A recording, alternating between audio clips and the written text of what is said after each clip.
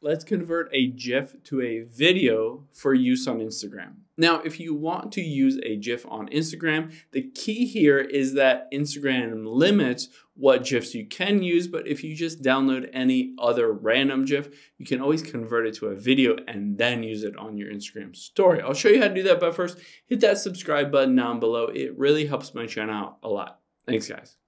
Now, I have gone into Safari here, and I've gone on Giphy. This is a commercial copyright-free GIF, and I have just tapped and hold it on it and hit Save to Photos here. So let's hop out of here and see it in the photo gallery. There it is right there. There is the GIF that I want to convert to a video. Now, there isn't a default way in the iPhone itself to convert. You can always go to third-party websites to convert GIFs to videos, but there is a trick around that.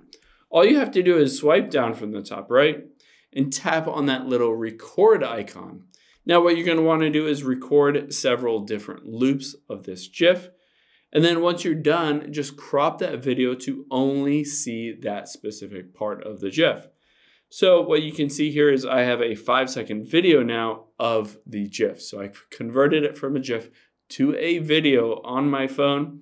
And then now I can tap the share at the bottom left, and I can tap on Instagram, and I can share it as a reel, as a post, as a story. Let's choose story here. And then just like that, I have shared it as a story. I can move it all around. I can edit it, but this allows me to share that GIF on Instagram because it is now a video. Hope this helps. If you have any questions, leave them in the comments down below, and I'll catch you on the next one.